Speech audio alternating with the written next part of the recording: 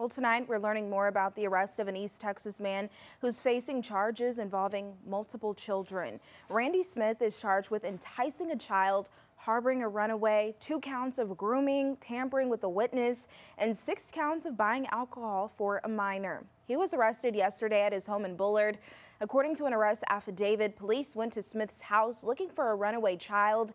Inside, they found 6 juveniles ranging from 14 to 17 years old, including the child they were looking for. The kids reportedly told police he gave them alcohol and offered them sex toys.